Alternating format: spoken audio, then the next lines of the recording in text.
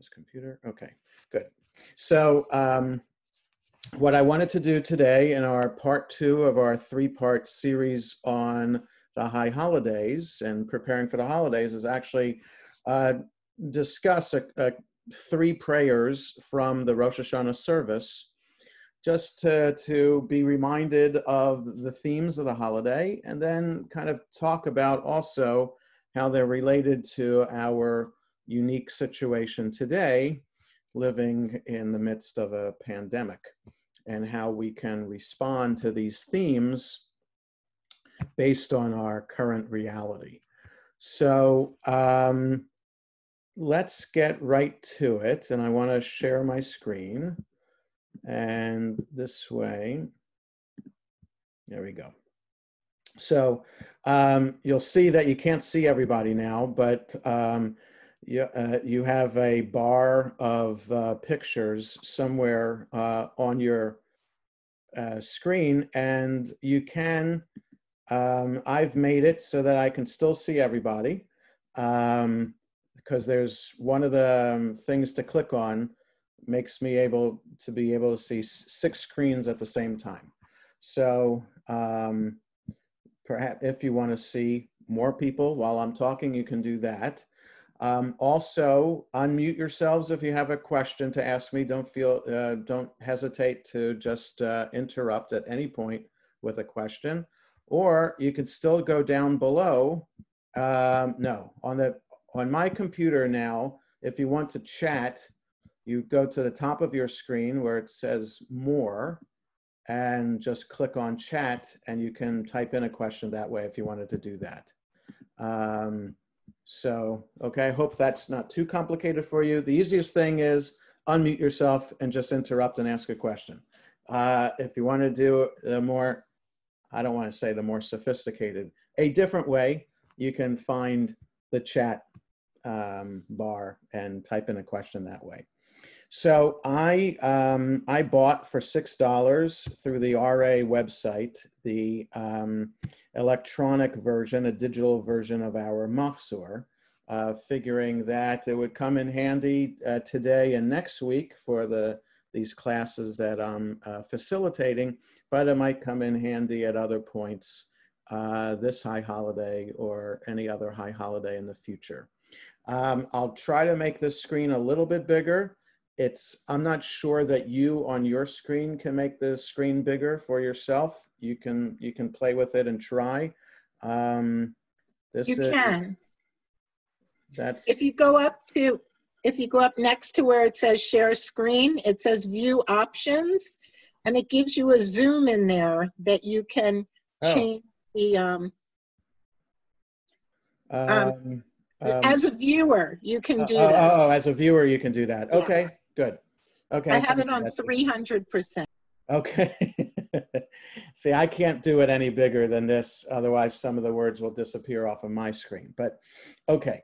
So the service on Rosh Hashanah, the morning service, not the preliminary service, but the morning service, begins with this word, Hamelech, or translated gender neutral in this Machzor as sovereign, because Hebrew, let me start that way. Hebrew, we should know, if we don't know already, is a gender-based language. So like French, Spanish, Italian, Latin, nouns are either feminine or masculine. In Hebrew, it's the same way. So if you can, in English, refer to a sovereign, and you wouldn't know if that sovereign is male or female. In Hebrew, there's no such thing as a gender-free noun. All nouns in Hebrew are either masculine or feminine, which leads to the idea for the rabbis, well, first in the Torah and then by the rabbis, that of course the sovereign would be male, not female. There are female images of God and female images of the sovereign that are in the prayer book. God is referred to as the Shekhinah, the presence. That's a feminine word. we have Shabbat Hamalka, the Sabbath Queen, is one way to refer to Shabbat as the feminine sovereign. So there are feminine words and there are feminine aspects of God that we refer to, but on Rosh Hashanah we do not. The picture here is of God as the king. Now, the context for this is interesting. So before I talk more about God as king, I do want to look at this in context, and I'm sorry that I have to make it a little bit smaller so we can see the whole page. These 4 lines are, the end of this prayer, which started 2 pages before, called Nishmat. It's a prayer, a 3-page prayer that ends the preliminary service on Shabbat and holidays. On a weekday morning, when we have a preliminary service also, we do not have this prayer. On Shabbat or holidays, the service is longer because for the rabbis, we have more time to spend and focus on our prayers. We're not rushed in any other way. We're not distracted by any other kind of things that we have on our agenda or on our schedule for the rest of the day. Shabbat and holidays are days of rest when we can be focused on our relationship to God. And therefore, the service is a little bit longer in order to highlight more of those connections. And the preliminary service kind of helps get us in the mood for the real work of the rest of the service, the morning service and the Musaf service, the additional service on Shabbat and holidays, where we focus on specific religious themes. In the preliminary service, it's more generic, praising God, who is the creator of the universe, the creator of the beautiful nature around us, things like that. And this Nishmat prayer, Nishmat, the soul of all that lives, as it's translated here, it highlights that idea, that we're thanking God again, kind of summarizing what we've said in the preliminary service, thanking God for creating our soul, the breath of life that God breathed into us. And were we given, well, I want to say it this way, that we're not able to sufficiently praise God because we're limited as human beings. But if we could, we would praise God as much as possible. So that's the Nishmat. And it's, as you see, it's 1, 2, onto the 3rd page. On Shabbat, the prayer ends Ram Venisa. So in other words, if this were Shabbat morning, we'd end this prayer by going, Ha'el b'tatzumot uzecha, hagadol bichvot shemecha, hagibor lanatzach v'nara b'narotecha, ha'melech yoshev, al kisei ram v'nisa. And that will kind of lead into the cantor or somebody else taking over and starting, Shochenad marom v'kadosh shemo. Okay, so on Shabbat, you have the music of the service. The specific melody is called the nusach.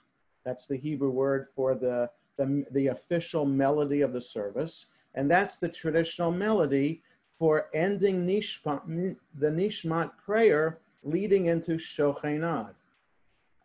Okay, so on Shabbat, Shacharit officially begins with Shochenad. On a holiday, not Rosh Hashanah, if it's on Sukkot, Passover, on Shavuot, the service begins here at Ha'el.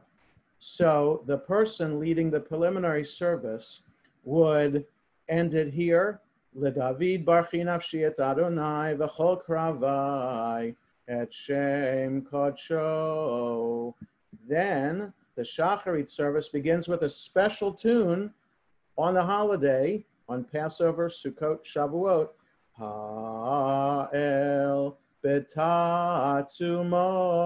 uzecha, Agadol bichvot shemecha, something like that.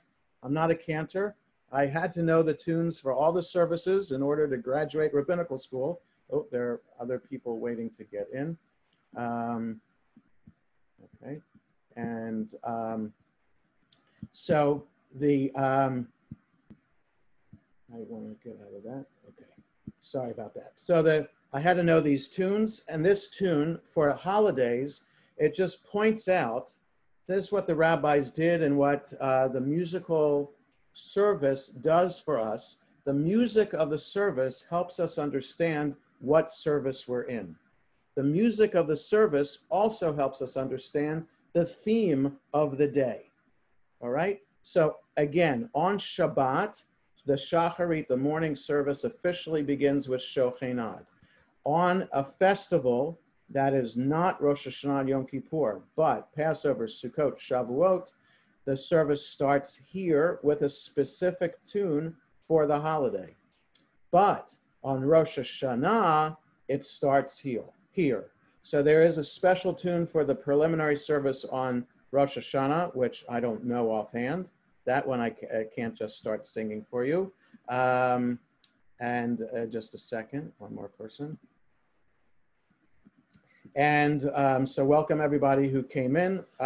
We're talking about the first prayer that we're taking a look at is Hamelech, the opening of the morning service, the Shacharit service on Rosh Hashanah Yom Kippur. So the music helps us understand what service it is. It's especially important in a time when, back before the printing press in Jewish history, when most people came to synagogue without a prayer book in their hands and sat at their seat without a prayer book there at the seat.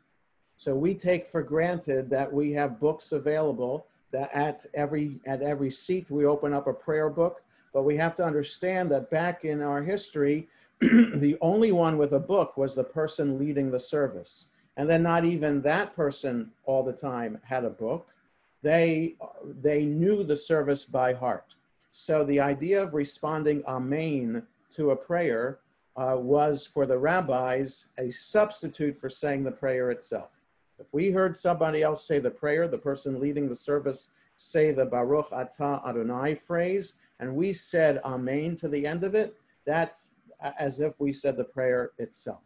But the tune of the service also helped people, especially when they didn't have the book in front of them, to remember, oh yeah, this is what today is.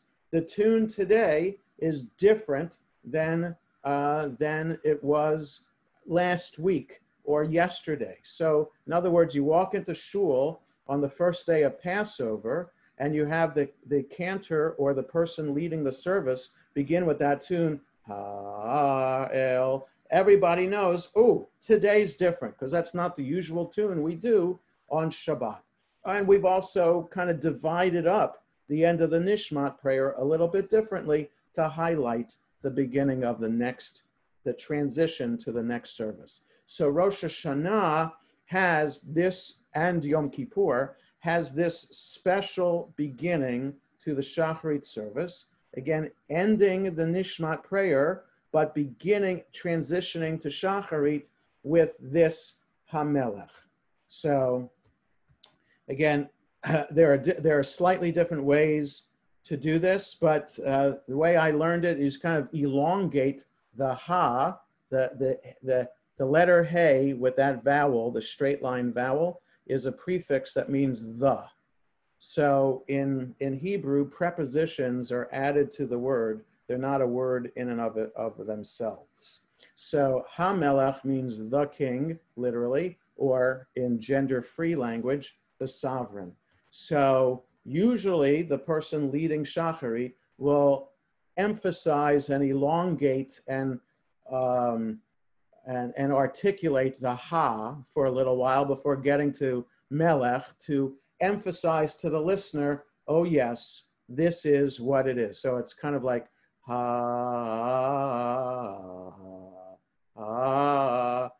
Melech. Okay, again, I've only sang sang the Rosh Hashanah service once or twice in my life, and I know I'm not I'm not advertising myself as someone who can lead the service. I know the basics, but I was just trying to give you a sense of what a person with a much better voice than I would do traditionally with that word. Okay, so it's emphasizing the ha, and then singing nice and loud the word melech to emphasize to everyone this is what we're focusing on today. We can focus on God with a number of images. It could just be Ha'el on a regular festival. Okay, it could just be God that we're referring to on a regular festival. It could be Shochein Ad, the one who lives up above, that we say on Shabbat. Okay, so two different images of the God who dwells on high. That's what we refer to on Shabbat when we start the Shacharit service right there. The dwelling for enthroned on high, dwelling forever, exalted and holy is your name. So that's what we start the Shacharit service on Shabbat with. On a festival, God, B'ta'atzumotu zecha, in the fullness of your power. Okay, so we focus on that element. What's the God's power to give us the gift of that particular festival? But here on Rosh Hashanah and Yom Kippur, it's specific to God as sovereign, meaning we are God's subjects. Okay, God is our king and queen, and we are God's faithful subjects. Okay, for the rabbis, in trying to make the infinite God and abstract God reachable, attainable, understandable, the rabbis added human elements to describe God. And they understood that they were doing so not to limit God in any way, but to help us understand the countless ways in which we can define God for us.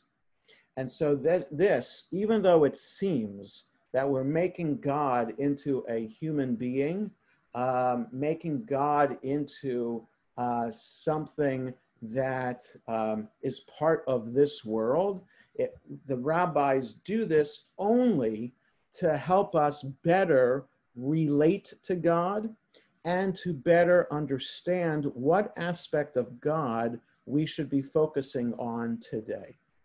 And by saying that the Shacharit service, the morning service, starts with HaMelech, it's emphasizing that the word Melech is going to be a focus of the prayers on Rosh Hashanah and the days leading up to Yom Kippur. Many of the blessings that end with Ha'el are switched to HaMelech. So it's going to be distracting if I move ahead really fast to show you an example of that, but take my word for it. So for example, the third prayer of the Amidah is the Kedusha, the holy, the sanctification prayer. It ends with Ha'el HaKadosh, the holy, sacred God. On Rosh Hashanah and the days between Rosh Hashanah and Yom Kippur, and on Yom Kippur, instead of saying Ha'el HaKadosh, we say HaMelech HaKadosh.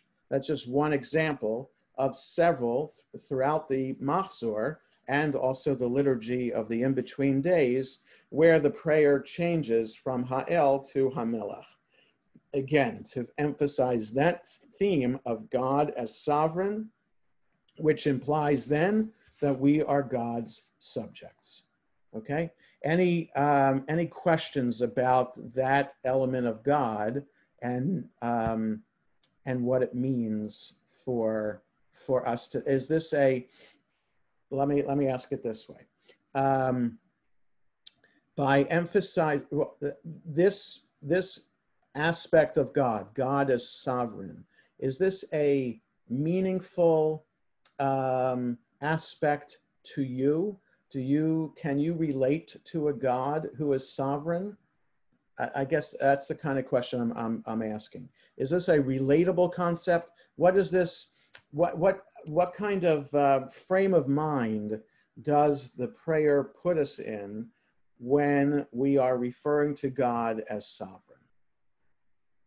What are we supposed to be thinking about? What kind of, is this a powerful thing? Is it an inspirational kind of way of relating to God?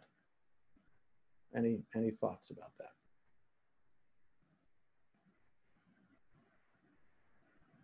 So I see it as a negative because I'm sorry about this, but no, don't because apologize. you know, reflecting on history, a Yeah, lot of these kings did foolish things, and you couldn't do anything about it because you would be killed if or punished if you didn't do it.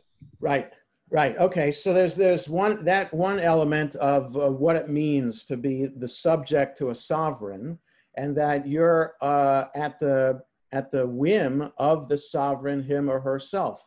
And we know throughout history, throughout the world, that there were benevolent sovereigns, but there were despotic sovereigns, evil people who slaughtered their subjects, subjected their subjects to starvation and other deprivations, taxed them to poverty, so that Jews in history living under a sovereign, calling God sovereign, might not be such a positive thing. And it could automatically say to the people praying this service, am I, what kind of, is this really the kind of God I'm supposed to be praying to? Like the king of Spain that I'm living under, who's just expelled me and I have to get out of town the beginning of the summer of 1492? Is that, or living under this, the king who's forcing me to convert to Catholicism? Is this the kind of king that I'm praying to? So Saul has a good point there. And I would, not just from a historical perspective, I would also say, you know, in modern times, not sure, you know, let's just think of God as a parent, which is a closer in kind of relationship than king and subject. You have a father-child, mother-child kind of relationship. A parent also would give orders, give decrees to their child without room for discussion. But most modern psychologists today encourage parents to be benevolent and compassionate and not be strict. And so therefore, in the past few decades, when that has become the accepted parenting model, seeing God as king makes it that much harder, because we're not used to accepting orders from our parents. We're used to having a discussion with our parents about this, and our parents being nice to us and and letting things slide, that kind of thing. And so referring to God as king or queen might be a very foreign kind of idea. And another thing I would say about this is that we also today spiritually like to, I imagine, like to think as God being accessible, approachable, that God can be easily found and easily accessed. And having the picture of God as king or queen implies that it's not so easy to access God, right? Unless you're part of the heavenly court, unless you're part of the court of the modern day king or queen, it's kind of hard to get access unless you're invited by the king or queen to have access, right? So with this idea too, here we are, we're begging God to have access We're begging God to deign to even listen to us for just a moment. Okay, so I think all these elements here are part of what the rabbis are trying to instill upon us. That, you know, that our spirituality should be difficult. It should be it shouldn't be too difficult that it's not worth trying, but it shouldn't be so easy either, the rabbis are saying.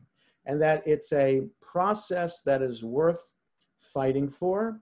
It's worth trying to change ourselves in some way in order to have access to God. So I think these are things that we can think about when the rabbis say that, especially on Rosh Hashanah and Yom Kippur, we're referring to God as sovereign of the universe. So any other thoughts or questions or comments about this? Betsy, unmute yourself. Yeah.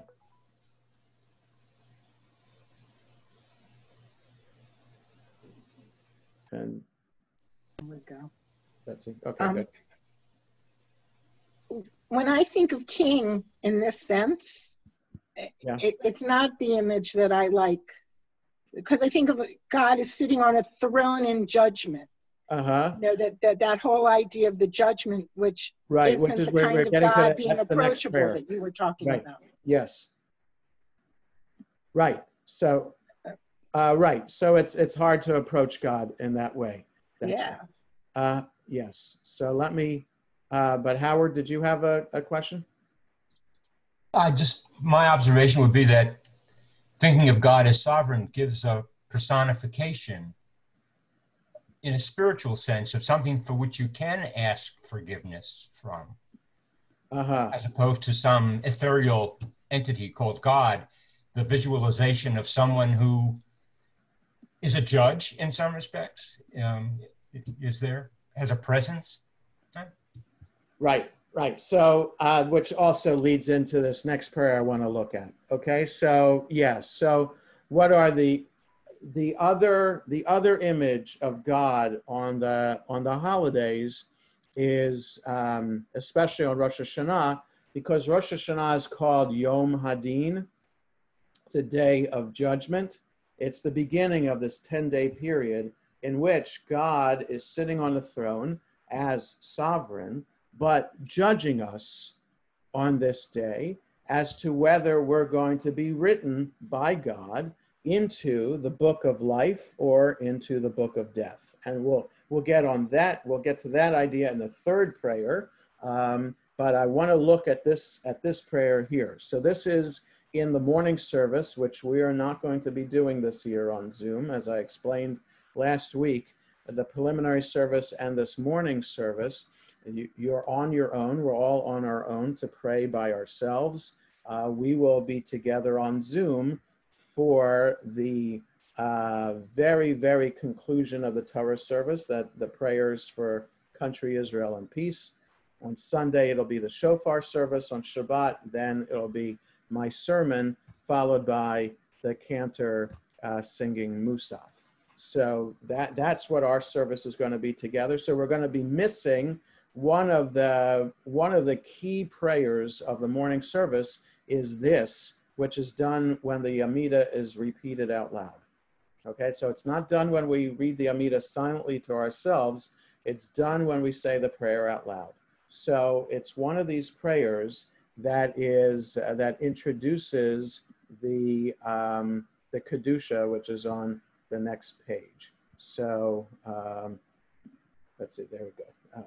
So here it is. This prayer is written as you can see, if you can, in the commentary. It explains that this is written by one of these.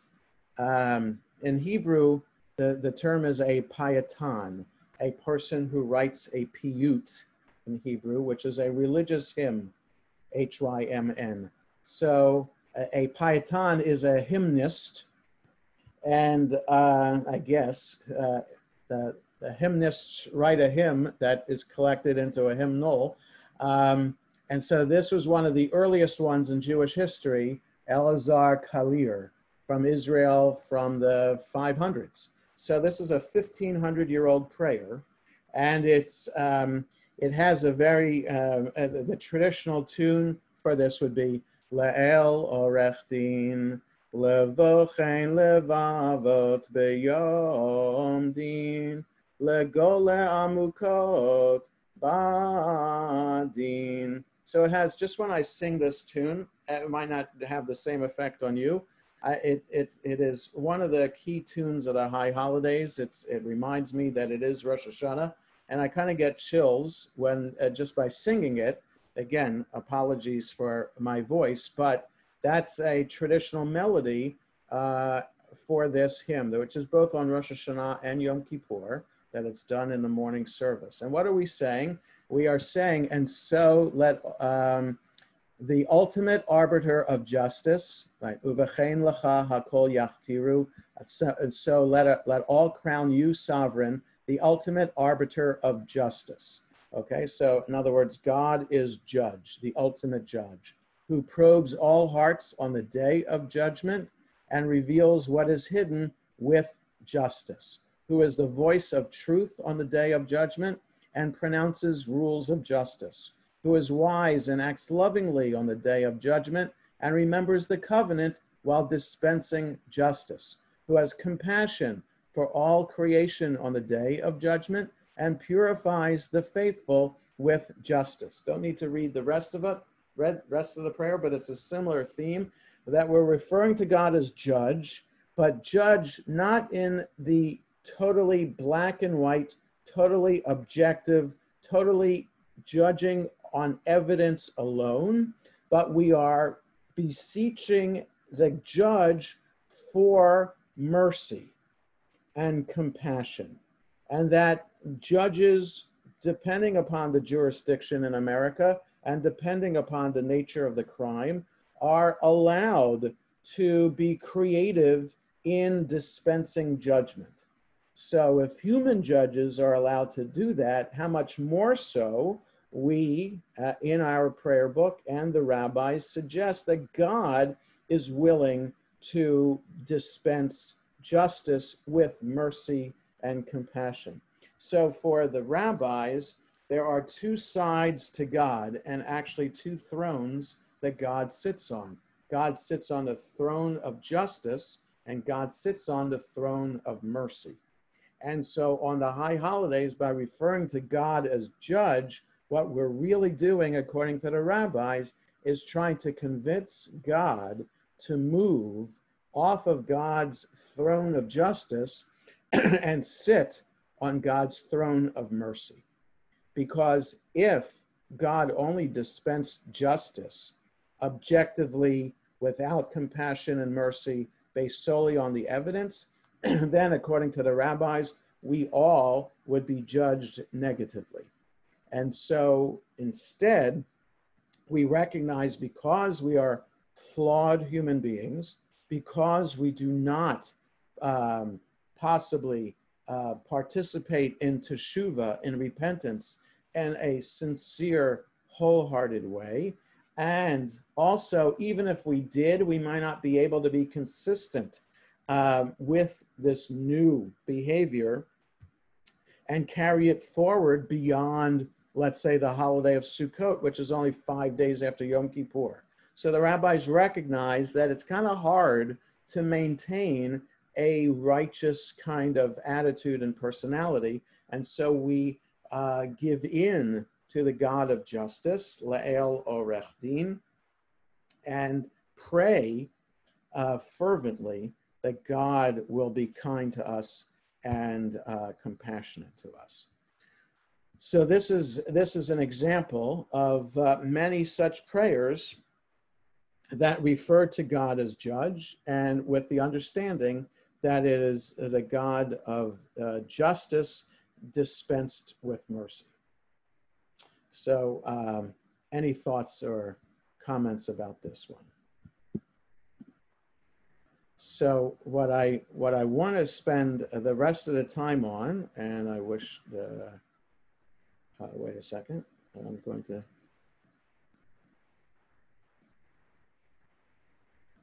let's see if it will work. I'm trying to go to 792.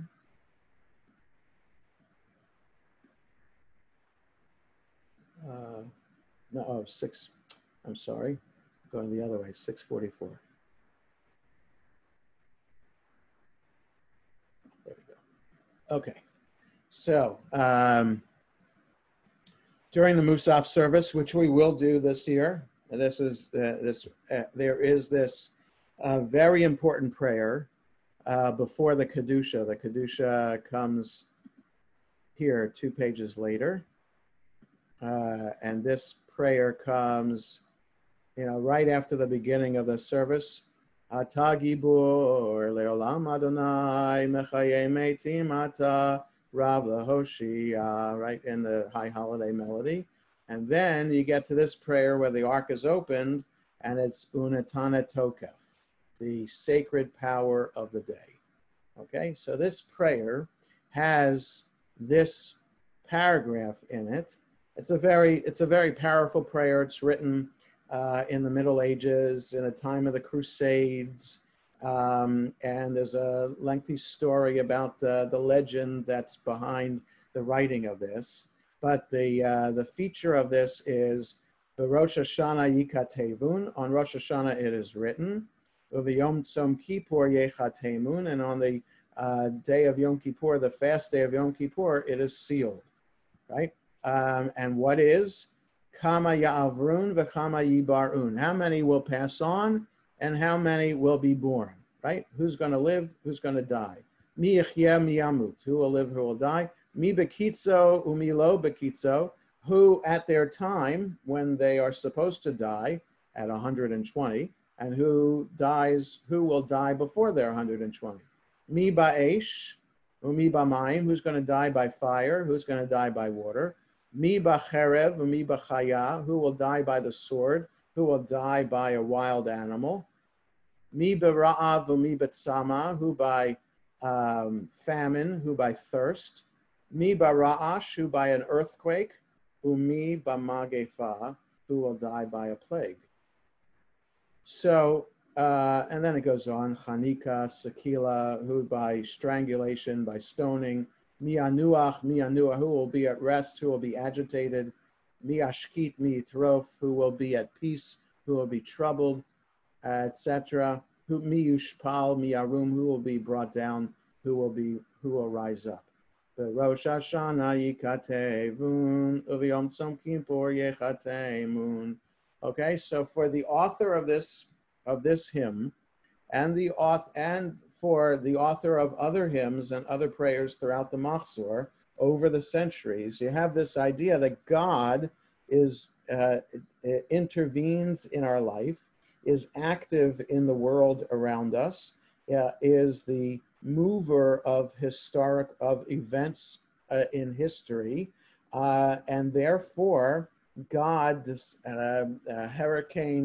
Hurricane Laura 2 weeks ago in Louisiana, volcano in Indonesia erupting, or in Central America, or the plague, the COVID-19 plague, according to our tradition, God is causing this pandemic to rage around us.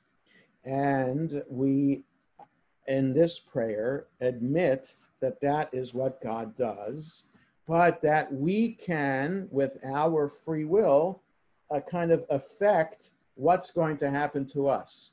If we have appropriate teshuvah, we kind of can force God to go off script. So our prayer and the performance of mitzvot are our opportunities to ad lib, traditionally speaking, the script that God already has in front of God. So by ad-libbing, that is, doing things that we're supposed to do, but then with our own free will, doing them better than we could, doing them with teshuvah, with repentance, then we could convince God to go off script and not bring any one of these dire punishments on us. And that even though the plague is raging around us, according to this prayer, we could overcome that. How? With the very next line, Utashuva, Utafila, Utsadaka. I'm doing it in kind of like the Ashkenazi way. Utashuva, Utafila, Utsadaka. Repentance, prayer, and acts of justice, not just giving money to charity, which you could translate tzedakah, but rather tzedakah is justice. Ma'avirin et roa hagazera. How is it translated here? They have the power to transform the harshness of our destiny. Okay, well, that takes away the harshness of the decree. Okay, the gezerah is decree. So in other words, the decree is there. All we can do is alleviate how harsh the decree will be.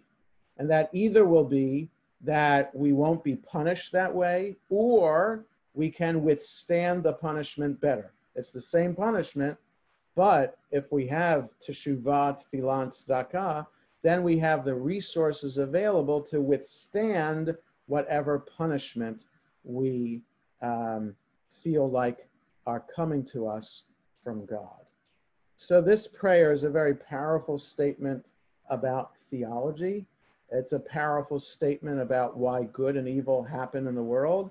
It's a powerful statement about what we can do as Jews to deal with the chaos and the evil of the world around us.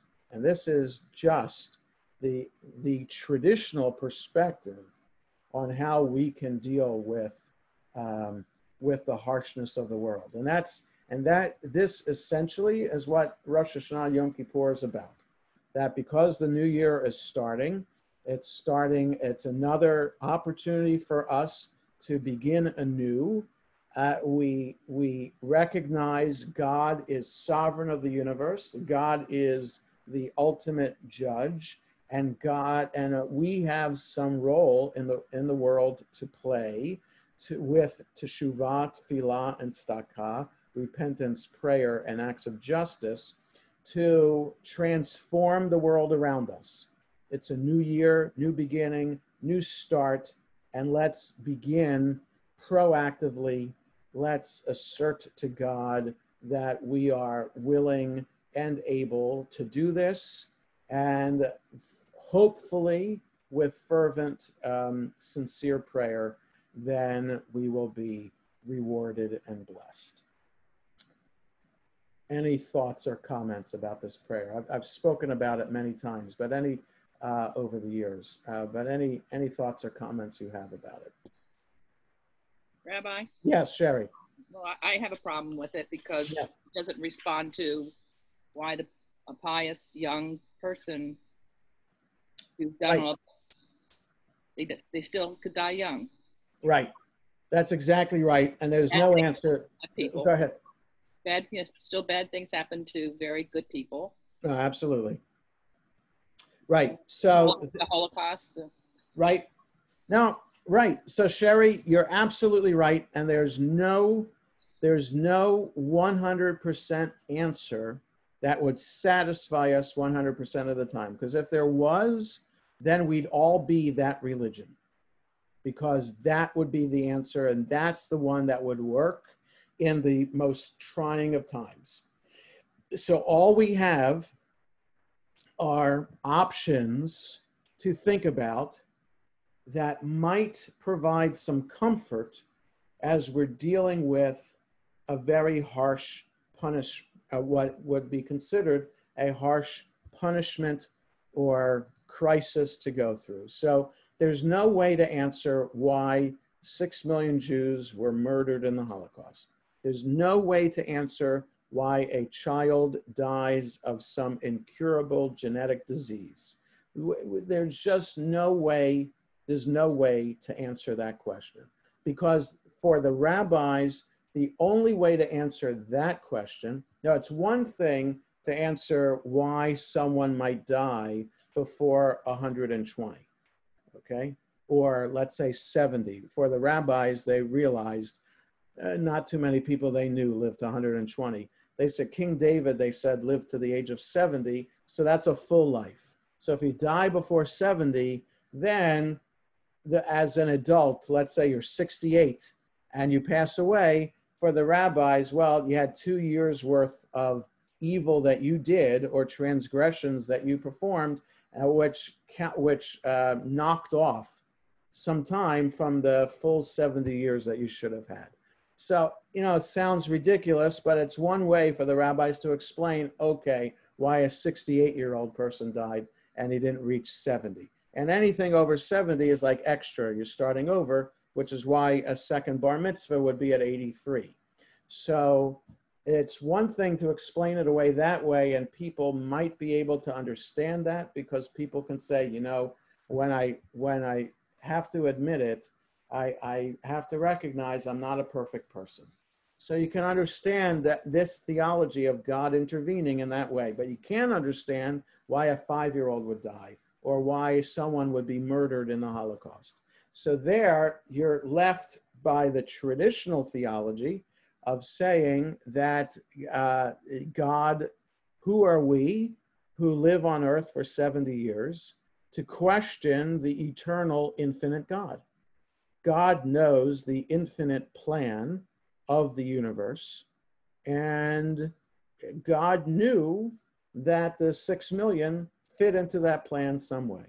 And even though it's 75 years after the end of World War II, we still can't come to grips with why the Holocaust would have happened. Okay, it's not for us to question. That's one way.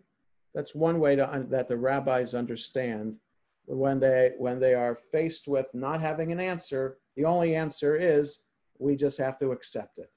The other answer is that righteous people are able to withstand punishment more than evil people are.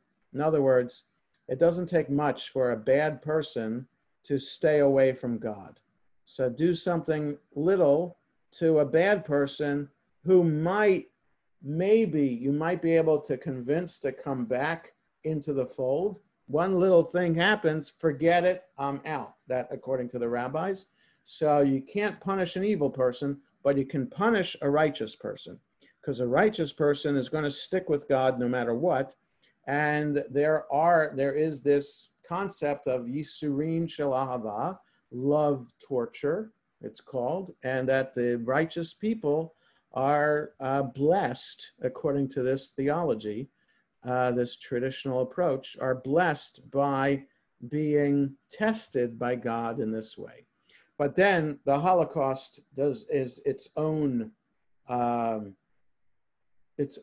entity that does not fit into this at all. So, so these are just the traditional ways of trying to understand the ways of the world around us and God's role in the ways of the world. There are other modern Jewish approaches to this and explanations of this, which relate to this phrase that teshuvah, tefillah, and tzedakah have a power to transform the harshness of our destiny. The idea that, God, we view these events happening around us. These events happen. How do we understand these events? And I'm going to be talking about this on the second day of Rosh Hashanah in my talks. I don't want to give too much away, but I've talked a little bit about this before over the years. Is God actively involved in the universe? Do we have to believe that? Or is God out there and our job is to find God? All right. So if we see Jewishly that God is out there and our job is to find God, then the way to find God is through this mess of the fire, the water, the sword, the wild animal, the famine, the thirst, the earthquake, and the plague. These things are happening around us. We have to navigate our way around them, and our tools for navigation are teshuvah, tefillah, and tzedakah. These, if we have those tools in our backpack, but even more than our backpack, that's not something you sling over your shoulder to help you through, but actually it's instilled within you, then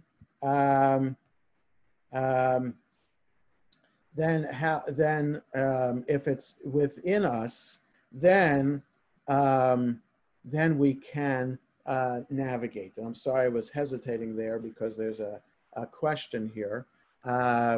So that was asked, how is God going to deal with the holidays this year? So, well, you know, it's more than how are people going to deal with the holidays this year?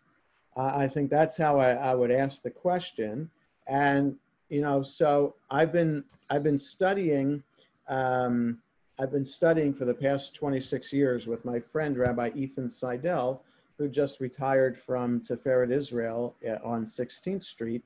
And we just started studying the commentary to the Torah readings by a rabbi from Poland who lived during the Holocaust, who wrote these sermons that he gave to his community in the ghetto. So, I mean, can you imagine observing Shabbat when it's impossible to do so, when you are under strict surveillance by the Nazis, that you can't do anything publicly, Jewishly, under the eye of the Nazis. And this is just in the ghetto, let alone in the concentration camp. So imagine the words that he was saying to his faithful, who are living through these plagues.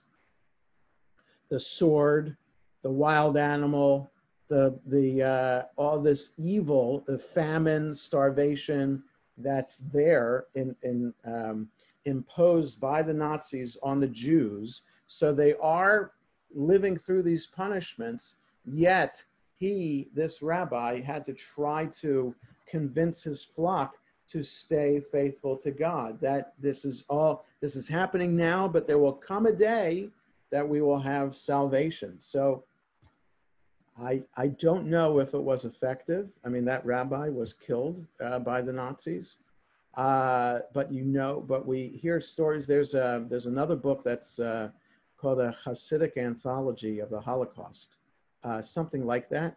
By if you Google it, the editor of it is a Professor Yafa Eliach, Eliach, and she collected these stories that were associated with rabbis who were in the concentration camps, and the words they shared and also the deeds that they performed that were extraordinary. So take a look at that book. It's like the Hasidic Anthology of the Holocaust, something like that. But if you just look at the author Eliach, Eliach, you'll see this. And then what I'm studying with Rabbi Seidel is called the Eish Kodesh, the Holy Fire, by this rabbi. I forget his last name now, but it's incredible the faith that people have. So faith sees you through, but also the resources that you have, community, family, the strength, emotional strength, and fortitude, all help people withstand whatever life brings them. So and again, that doesn't answer your question either, Sherry, because, why should someone with emotional fortitude be able to withstand this, and somebody who doesn't have that not be able to withstand it? It's not their fault that they don't have the emotional strength to handle it. They're still living through this crisis. So, it's for me, the answer to this question determines how I understand God. And in that, right, the purpose of religion for me is to be able to help me navigate through life, as opposed to coming up with an idea of what God is and then hoping that idea of God can help me navigate through life, right? So the idea for the rabbis is that God is king, sovereign of the universe, and active in life today. Well, if that's the case, we just have to deal with the consequences of that these things are happening and they happen by God. But on the other hand, if we come up with an idea of God, that God is one who helps us navigate through, then you get to an understanding of what God is. Okay, so I think I'll leave it there. And that doesn't mean if we come up with my way of doing it, which isn't my way, it's like other modern Jewish thinkers who came before me, come up with that way of understanding what religion is, that God comes at the end of the journey of figuring out your way to faith. That's still a Jewish way of understanding it. It's not the traditional Jewish way, but it is still a Jewish way of understanding God and understanding the way of the world around us. So that's what the High Holiday Liturgy does for us. And if it's challenging, then so be it. But it's challenging in a way that shouldn't make us close the machzor and say this doesn't have anything to do with me.